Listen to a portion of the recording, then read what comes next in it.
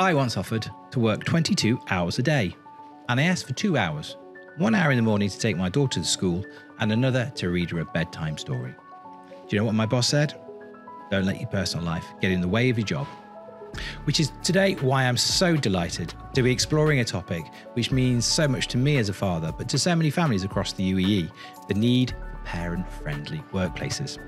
Now, balancing that work-life mix of family and demands at work can be demanding in this fast-paced culture. And recognizing this, the Abu Dhabi Early Childhood Authority has created its parent-friendly label program, which is designed to encourage organizations to foster cultures which are great environments for parents to work in. Joining us today to discuss the impact of this and the future of the project is Laila Yousef Al Hassan, Senior Advisor to the Abu Dhabi Early Childhood Authority. Now, Laila began her career in government more than 2 decades ago. She has overseen communications, brand management, internal communications. She's run award-winning campaigns, and she's been at the forefront of advocating for workplace policies that support parents. And we're going to dive into the remarkable results seen from this program so far.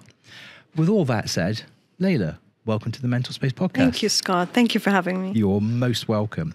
Now, we always spring a question on our guests in the mental space. It's always the first question we ask, which is, what does mental health mean to you? How do you define it in your life? It's a great question. So I'm not a psychologist, so I'm going to give you, Leila's perspective of mental health in her own life.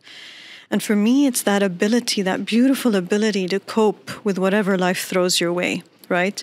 And I know when I'm having poor mental health, because it manifests physically, the tight shoulders, the knot in my stomach, before I'm about to embark on something or meet someone, that sense, that sleepless nights, shortness of breath. So definitely, you can really feel the difference. Relating while we're talking. I'm getting heart palpitations kind of describing it. Okay, but so on the flip side, as a parent of young children, for me, it's those moments of calm, of peace that parents look forward to, and those bonding moments with our children. Yeah. Those moments of peace and calm. They're rare. I'm going to be asking you for advice after this podcast, but yeah, they are there. Okay, so for our listeners and people tuning in on YouTube and watching this video, give them an overview of what the mission is at the Parent Friendly Label and what it aims to achieve. So the Parent Friendly Label, it's a workplace award program for the whole of the UAE. And we seek out and we want to recognize forward-thinking and progressive organizations out there that are offering not only supportive parent-friendly policies in the workplace, but also a very understanding culture for their employees who are parents of young children. So these are organizations in the private sector and the semi-government sector that apply to earn this label. These organizations are assessed against 19 criteria. So we look at their parental leave. We look at how are they offering flexible work? How are they offering family care and looking into family well-being? And just as important, what does their culture look like? So at the same time, while we assess their policies, we're also surveying their employees and capturing the employee voice, because policy needs to align with culture. Yeah, absolutely. If we take it back, just a step, what inspired the creation of the parent-friendly label? And I'm also going to just again drill to your personal story, connect to your personal story. What inspired you to join 2 decades in government? What inspired you to embrace this mission? Why was it so important to you? So this is what we know so far. Yeah. We know that a child's early years are the most important years of its life, right? That's when the brain is developing. That's when intervention makes the most sense. Yeah. We also know, especially also when it comes to our diverse community here in the UAE, that there are a lot of people, especially expatriates, who do not have the family support network around them. So when they become parents here in the UAE, they're oftentimes alone. They don't have the grandfather, the grandmother here in the country to support them. We also know that parents are struggling to spend quality time with their children. And when we surveyed them, they usually cited work. Finally, we know that workplaces have a role in this. They have a responsibility towards their employees in terms of supporting them. And it makes business sense, Scott. It just makes business sense from a motivation perspective, from a retention perspective. We are absolutely going to circle back to this. Yeah, we talk about it just this makes all the good time. business sense to Good support your business to be a good employees. That's business. when they're going to stay loyal. That's when they're going to stay. That's when they're going to be the most productive, right? Other than it being the right thing to do, to act like a human when you're a manager and be compassionate and supportive and a great listener. Yeah. Other than that, we are seeing tangible business outcomes. We're seeing the positive impact from organizations. They're coming back to us and talking about how great this is when they're trying to recruit, how these are part of the conversations and interviews. Yeah. When you interview someone these days, Scott, they will ask about flexibility. Absolutely. You need to have a very clear policy in place. You need to understand who you are and where you stand as an organization when it comes to flexible work. Why do you think the penny hasn't dropped, as we say in the UK yet, with organisations? Is it just because it's change is difficult and sometimes it's easier just to do things the way it's always been done? And also, how does your work align with the core values and the mission of the UAE? Because we know that the UAE constantly is on this journey to try and be one of the happiest places on the planet. It wants talent to thrive here. Look, I think we often talk about the future of work as if it's something that sits outside, somewhere out there in the world, but it's not. Yeah. It's happening right here in the UAE. We are seeing the change, Scott. We're seeing more and more organizations start to have the conversations internally. What about flexible work? How does that affect productivity? Parental leave. Can we give a bit more support when someone has a child of determination? When someone has multiple births, stillbirth, miscarriage? How can we go above and beyond what the law is requiring us to do? How can we do the right thing? So those conversations are happening right now. We have today 17 organizations that have earned the parent-friendly label. And it's been a long journey for some of them. And it's been a learning journey. But they've taken that first step. And this is why we're trying to encourage more and more organizations to apply to earn the label. Yeah. Because really they have nothing to lose. As soon as they start their application, they're on a learning curve, right? So they've started their journey, they've started the conversations. And every applicant, Scott, regardless of the outcome of their application to earn the parent-friendly label, receives a free customized feedback report. It's almost free consultancy, Scott, right? This is interesting as well, because often in organizations we find that it's almost like, how do we get started? Like they don't know how to get started. They, even if they were willing. So simple. It's just, just start. Listen to your employees. Yeah. Gather employees. Listen to their parents. What have you been offering so far? How else can you support them? What does work-life balance actually mean to them? From those 17 then you've seen, what are some of the key ways that you've seen those organizations implementing the parent-friendly Immediately label? when I think of these organizations, I get so happy, Scott. I have like a huge smile because they're leading the way. Yeah. What they're doing is so inspiring, right? Whether it's from a policy perspective or whether it's culture. So just to give you a few examples, they've gone above and beyond what a typical parental leave policy looks like, right? So they've looked into how can we support someone additionally if they have a child of determination, right? How can we support someone so that it's a flexible parental leave so that they can take it when they need it, right? They've increased paternal leave for fathers. Involved fatherhood is also good for fathers. Absolutely. They've realized that. Oh, absolutely. Yeah. Right? The outcomes from a health perspective for the father, for the child. We've seen research that shows that the child's test scores later on in life are higher because the father was involved at the newborn stage. We're seeing research that shows how the marriage is strengthened because the father was there for her in the sleepless nights, right? And was there for the child, holding the child. And so all that research is pointing to why this just makes sense for the whole ecosystem, right? Yeah. The marriage, the child's life, the father's life. And these organizations are realizing that. They're paying attention. We're also seeing some really interesting, innovative solutions when it comes to a company that may not be able to offer flexible working. Yeah. So, for example, the education sector. Yeah. Teachers need to be in the classroom. You can't phone it in. Well, you can work from home. You can work from home. Right? There is remote learning. Well, there are so many sectors, though. But it's not the typical way, and it's not the nature of the business there. But they are coming up with innovative ways of how can we still support a teacher who is a parent of a young child, but still respect the nature of the business, and still he or she's able to continue their responsibility. So that innovation is what we're celebrating at the parent-friendly label. I loved because we were there, Mentl were there when you launched your inaugural impact report. And we had this great panel session. One of the insights that came, I think it was from Dr. Salia from the Lighthouse Arabia, but she was talking about, when we talk about parental guilt, often as parents, we're guilty from being away from our children. We feel guilty. But that whole notion of actually present parents were able to be present in those key moments when they need to be, make more present employees. And when we look at, the cost of disengaged employees in organizations, again, if we come back to, the P&L, I think it was $10.3 billion a year here, $25 billion a year in Saudi Arabia, globally, 11.3 trillion, I think, lost in disengaged employees. So the benefits are really there. Yes. And what that report that you mentioned, so this is the impact report that we first released, impact of the program so far. And what it showed, Scott, also were really three interesting trends, right? So we see this trend of moving away from the offering of the perks, what I call the free tickets, right?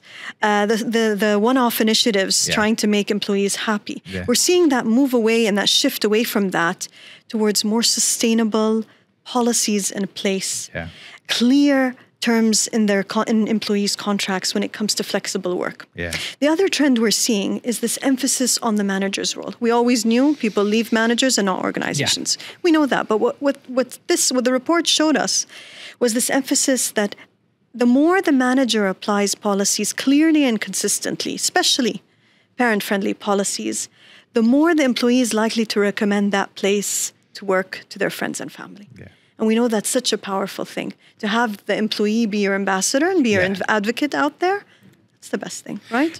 What always confuses me about why this still isn't standard business practice is all the win-wins. Because if you talk about, there's research out there right now that says actually 40% of employees don't actually know what they're doing because they haven't had clear guidelines set by their managers. Yeah. We see that managers have an outsized role on people's mental health, employees' mental health, 70% versus 30%. So you get all that right and you have a company that's headed in the right direction. Exactly. And you literally 5 minutes, 10 minutes ago said these 17 companies are leaders. They're leading the way. They're standing out. They're leading the way in kind of promoting well-being for families. Why would you not want that label? Look, I think you mentioned this fear of, or this need to have employees there, right? This need for them to be clocking in and clocking out. And I think what it stems and what it's related to is we have weak performance management in a lot of organizations, unfortunately, in the UAE, right? And what that requires you to do when you do offer flexible working is to tighten your performance management and to have very clear communication between manager and employee of what I actually expect from you. So one of the beautiful things that we're seeing more and more now in the UAE is this increase of trust, of autonomy. Go and do your work where you need to do it, right? We've clearly communicated, manager to employee, what you need to deliver, where you deliver it, how you're delivering it, and everything. We can talk about that. But I really don't need you to be present in the office to do it. Was there anything else that leapt out of the impact report? I fear you were talking about three trends, and I fear I quit you off at the third trend. Sorry, so the third I am trend, the interrupter. My wife talks about it all the time. So Scott, shut up. Please don't shut up about mental health. You're doing a great job. The third trend that we saw from this report was this shift from practices and case by case. And what I mean by that is when a lot of the organizations that we went to in the beginning of their journeys said, well, yeah, I let him go and pick up his child case by case. He just needs to come and ask for approval. We are seeing a shift away from that. We're seeing clear policies, clear communication of what is okay, what is when you have flexibility, what that actually means. We're seeing this concept of parenting out loud, Scott, where you have this honest and open communication. Yeah. I am going because I need to pick up that child. Yeah. I am going because my child is sick. I'm not, moving away and disappearing for a few hours without communicating that, right? And we encourage that. Yeah. Parenting out loud. Really we talk important. About the benefits of psychological safety inside organizations and just being able to, and I know I've been fortunate to work, I've worked for some bad organizations, but I've also, when it's done well, when your line manager turns around and goes, family first. Yeah. Family always comes first. So you feel that even at 5:30 when the whistle blows, you can leave your desk and go home to your children, even though you've just done your 12 hours, not even leaving early. Because so often organizations get caught in this this competition of who can stay at their desk the longest. That's what flexibility is, right? So most parents that I know will leave to go and do childcare responsibilities, the second job as we call it, right? And then if they need to finish something, they're probably picking it up after the child sleeps. Yeah. That's their prerogative, and that's okay. Yeah. They're getting the job done. They're also balancing what they need to do, right? We're seeing more of that. But they value that as well. I've been there, and literally, I've worked till 3 o'clock in the morning to deliver a project. If I've been able to go, have the afternoon off to go to the sports day, as a parent, you actually value that. You're grateful for that. And it's actually cost the organization nothing. It's choice to do right? that. It's choice. It's giving choice. You're probably actually going to deliver better work because you're not rushing to do it within a certain time frame. Not only that, you're going to feel seen. Yeah. You're going to feel heard. That's so valuable. Yeah. Right? So who wouldn't want to be in a workplace where you feel seen and heard and where your leader is inspiring and moving away from command and control? I think Lucy Darbo, who was on your panel at the Impact Report launch, talked about discretionary effort as well. Yeah. The fact that, and again, I guess that ties into what Dr. Salia was saying about present parents make present employees. Just that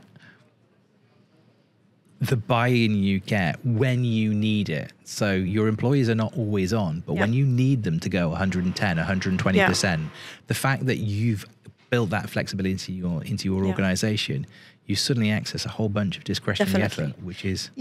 Parents bring such amazing skills that are so transferable into the workplace. So as a parent, especially parents to young children, you are experienced in conflict management. You bring project management experience. Yeah. You're a mentor, right? Yeah. Negotiating skills, all these beautiful skills that are really wanted in the workplace, right? So Scott, a few years ago, I finally got the courage to add mother to my LinkedIn profile, okay? And I was like, what am I doing? This is really strange. I haven't seen this before. Yeah. But think about it. All the skills I gained as a parent, okay? Absolutely. How to anger management, how to, how to manage sibling rivalry, right? Dealing empathy, all of those skills. I negotiate with my 8-year-old. She wins every time, so I'm not getting that job. But so adding it, I got a positive reaction from a lot of people because I think those skills are transferable into the workplace, and they need to be seen. Parents need to be seen. Let's stay with that for a second as an added value in the workplace. Because if I'm, for organisations that might be tuning into this, let's just have a little look into the future. We are now in, the age of AI, and a lot of jobs, a lot of roles are going to get, automated or innovated through AI. So it is the human skills.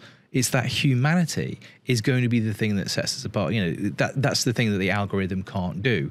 So actually, you having the confidence to put mother on, you think the human resources, which is a phrase I hear anyway, humans aren't resources, they're humans. But that would be, we should be looking for that parent, mother, human, as opposed to... And I think a lot of people listening this may have had that career gap, right? Yeah. Where you've stepped out for a while, whether you're a father or a mother, stepped out to start a family, to focus on your children. And a lot of people are hesitant to bring that up in a job interview. Yeah. We should be welcoming that. Yeah. Especially I want to hear about how you grew as a person. What was your journey like? What experiences could you bring to this workplace from that gap? You just remind me of one of my first questions, which we didn't, and it was probably because I interrupted you. But what was your journey like? When I asked what inspired you to really embrace this mission, what was it that shaped that enthusiasm? So definitely working for the Abu Dhabi Early Childhood Authority, the purpose drew me in. Yeah. I have 2 children. I have an 8-year-old and a 5-year-old. And my first child I was living in another country, not my own. Yeah. I had him in the dead of winter. It was minus 37 outside. Try and guess, it was Canada. Yeah. And I was a student at the same time. I was doing an executive MBA. And so this notion of having your support network around you, it's just my husband and I, means the world. And just being a part of the parent-friendly label and advocating for parent-friendly workplaces. I have a personal stake in that. I personally believe in it. And I know it's resonated with so many parents out there, right? So our biggest champions, Scott, when we do approach organizations to apply to earn the label, have been that parent sitting in HR. Yeah. And oftentimes it's been a single parent or a parent who's going through, someone unemployed who's going through divorce, who understands and gets it, right? Who understands the value of a nursing room. And that when you need to pump breast milk, you need to do that, right? The importance of not missing a child's sports game or a winter concert or their National Day celebration and what that means and how you're not going to get that day back. And that's the day the children are going to remember when they're older. If we focus back on those 17 organizations, what have you seen them do? Like, can you give us any kind of case studies of the way that you've really gone, these guys? So there's a story that I never forget. It's from one of the organizations that earned the label, the parent-friendly label recently. And they're right here in the UAE in the private sector. Yeah. And this is the story of a 3-year-old child. I'll call him Sam. And Sam, leukemia became his reality when he was 3. Wow. And it became the reality of his parents, very unexpectedly, of course. Yeah. And his father's workplace was so understanding. And they put their money where their mouth is, so to speak, right? So they granted him paid compassionate leave, an extended one, so that he can be with his son through the healing journey. Yeah. And he can stand by his wife in that journey. They made sure that his insurance covers his child's treatments. Okay? That affected the employee so much and his loyalty levels to that organization that he went back, worked so hard. He's now partner at that organization. And he was inspired, him and his wife, to start an NGO that supports parents like them who have children going through cancer. Wow.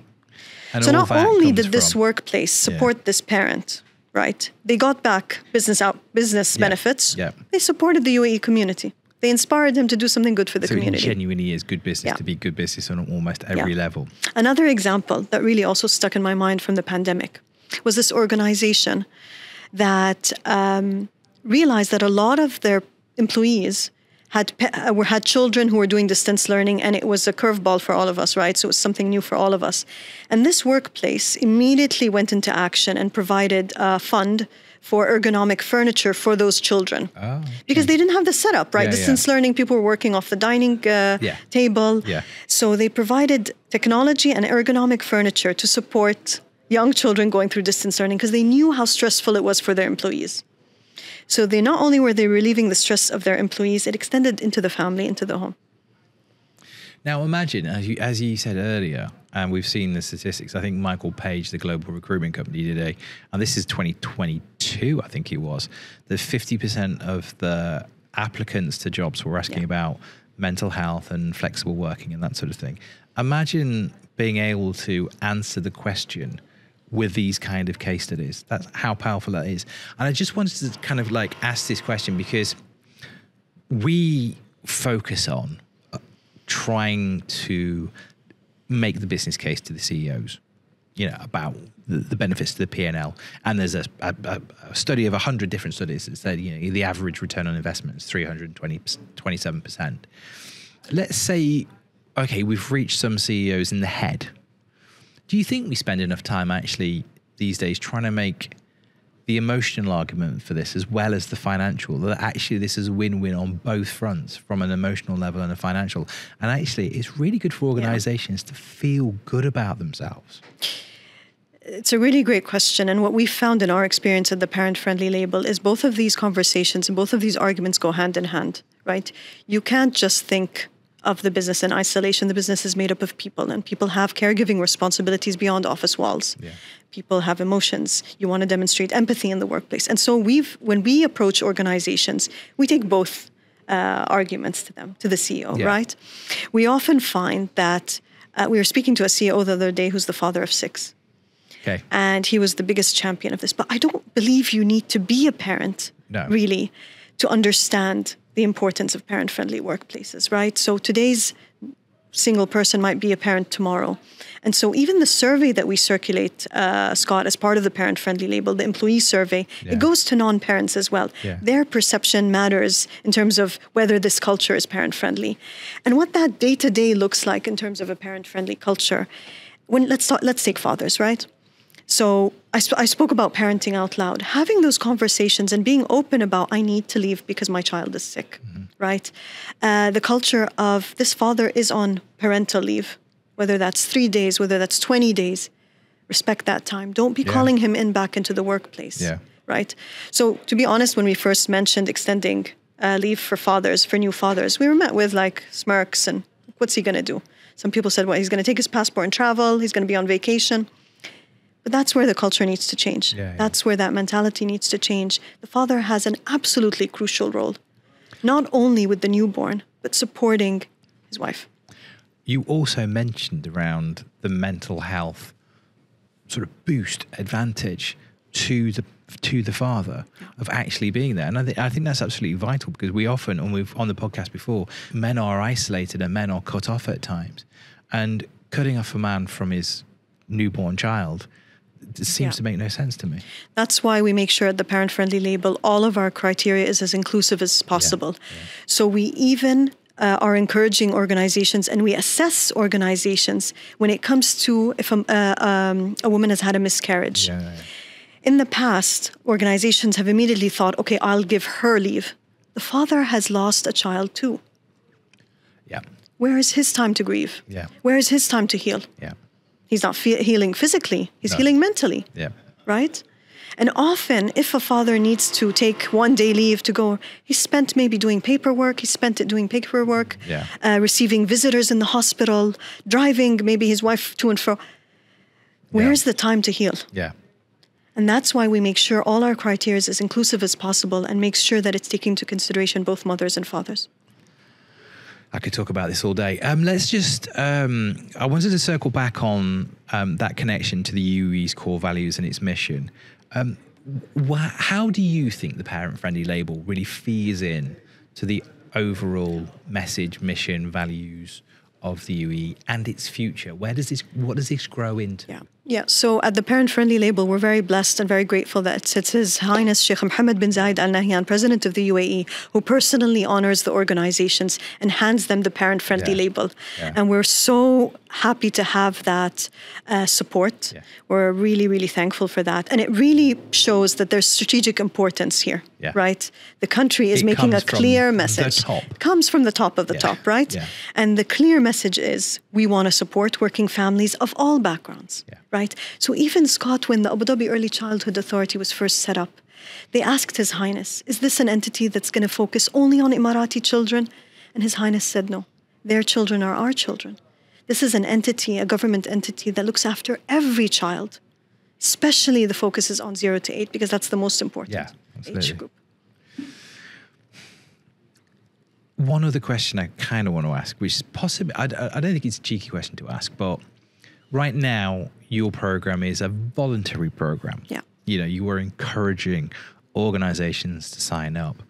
Do you see, or what do you, because when I look at the direction of travel here in the UAE, from every single individual I speak to, particularly in government, but the direction of travel is only seems to be in one way, which is more well-being, more people thriving, not going backwards back to, 100 years ago, that Victorian steel mill mentality. It's just moving forward so talent, human beings can thrive.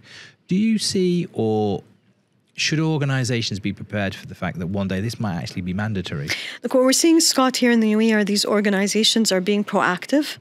They're starting the conversations internally about parent-friendly workplaces. They're realizing the business benefits attached to it. And that's really commendable. And they're standing out in the market because of that. They're able to stand out in their industry. They're sharing their stories. They're inspiring others.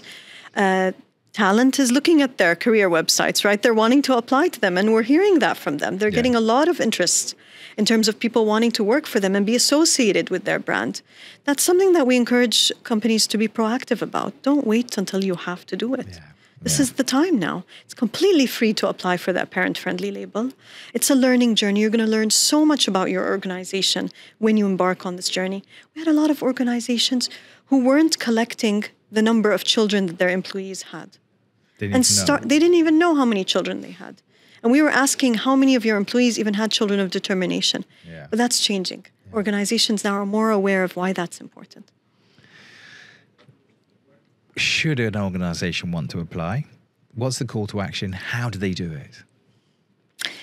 So their first step is go to our website and get familiar with the criteria. There's 19 criteria, right? But they fall under 5 categories: parental leave, flexible work, parental well-being, family care, and culture.